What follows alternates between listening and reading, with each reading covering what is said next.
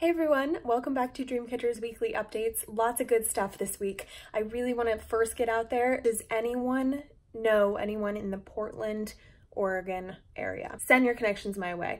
It doesn't even matter what kind of connections they are. I'm specifically looking for some school connections, some hospice connections, but really I'm interested in just meeting anyone and everyone possible so that we can get our footing in the Portland area when I go on April 15th and 16th to expand and grow some clubs in the area. So really cool stuff happening. Along with that, we had some really awesome dreams that happened recently. And if you haven't been following us on Facebook, here's a quick recap of a couple of them. Our SEC club out in Iowa granted the dream, their very first dream as a club, a dream for a man named Norbert. And he had a family farm his whole life. And so his dream was to kind of take a ride around the farm, and they ended it with a whole celebration and birthday dinner with his whole family and friends. We found out that Norbert passed away the following morning, so it was a really impactful dream in that way because it ended up being a celebration of his life on his last day. So Norbert's family was so appreciative of this moment, and if you haven't seen our post on Facebook, check it out there. Along with that, our Burton Tech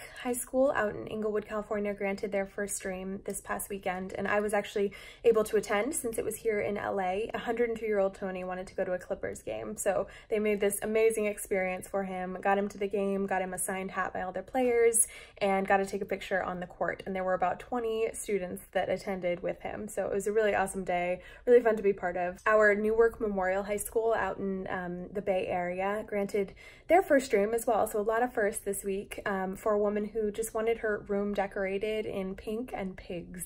So check it out. It was super cute, and they had an amazing review from the woman's nurse after this dream happened. And so it was a really great job by these students. Our LA committee met this week, and we are planning an exciting event, fundraiser, and also networking event coming up here in the LA area, so stay tuned for that. That's pretty much all we have for you this week. Main thing to remember, if you know anyone in Portland, please let me know. Any connections are super appreciated.